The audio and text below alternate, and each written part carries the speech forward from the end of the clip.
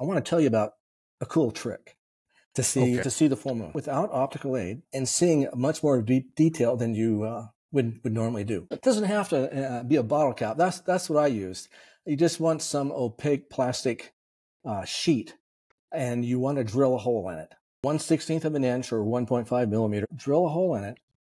Hold the bottle cap up to your eye while you're looking at the moon. Now, why would we want to do this? Well, for a couple of reasons. This hole reduces the amount of bright moonlight entering your eye, so it cuts down on the glare that you see. So instead of just seeing a bright, fuzzy, glary object in the sky, you'll actually see some detail on the moon. Number two is that the hole is small enough that it lets light in that will only enter the center portion of your eye's pupil. The outer portion of the pupil generally is where most eye defects occur. Astigmatism, right, nearsightedness, and so on. So this blocks that. So it really increases your visual acuity. When you try it, you'll see the round moon in the sky is still very small. You're not magnifying anything, but you'll be able to clearly see the light and dark areas on the moon. You'll be able to see that there isn't much glariness in your eye. So it's not like you're being overwhelmed by the brightness of the moon. Another trick, take a straw and hold it up to your eye and look at the moon through it. Now, I know you've probably all heard of the big moon illusion, in that the full moon seems so much bigger when it is closer to the horizon. Right. And as it rises, it miraculously shrinks somehow. That's an illusion. This is how we disprove it? This is one way of doing it.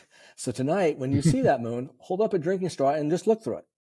And note how small the full moon is through the drinking straw. Come back a couple hours later when the moon is quite a bit higher in the sky and try it again. And you'll see it's exactly the same size. So that's a confirmation that you're not going crazy or anything. The moon may look a little bit bigger as it's rising, and it shrinks as it rises, but not really. One more thing for it. Sunglasses. People think I'm crazy when I say this. Sunglasses.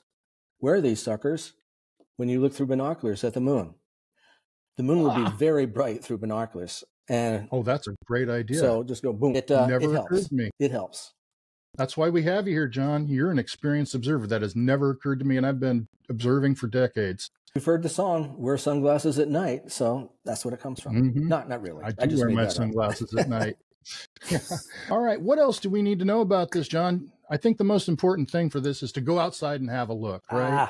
You took the words out of my mouth. That is the most important thing. You can talk all you want. You can read all you want. But if you don't go outside and look at it, okay, well, maybe next month. And it doesn't have to be a bright moon. You can go out and look at the moon all month long. She's in constant and changes continuously for us.